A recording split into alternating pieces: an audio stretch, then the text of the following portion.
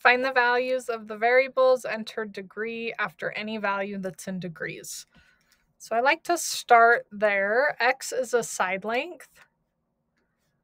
So no degrees. Do not put degrees on a side length. That's a distance. But we can put degrees on our angle, which is y.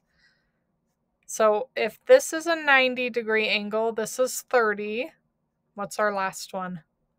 Remember, it's a 30, 60, 90. So this is 60 degrees. And you can find these side lengths using our 30, 60, 90 triangle. You can use Pythagorean theorem.